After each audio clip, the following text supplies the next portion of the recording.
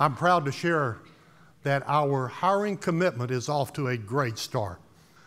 We have already hired more than 20,000 veterans since Memorial Day. Supporting veterans is not something we just discovered this year. It's a part of who we are.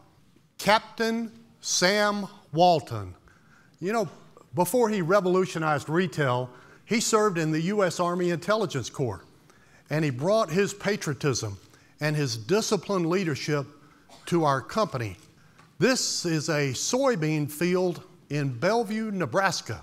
For more than a decade, the associates there have created a message of thank you seen by all the troops as they land at that airstrip.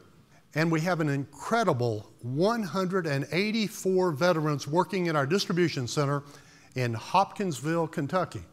We want their talent and their leadership, and we're moving aggressively to bring them to Walmart.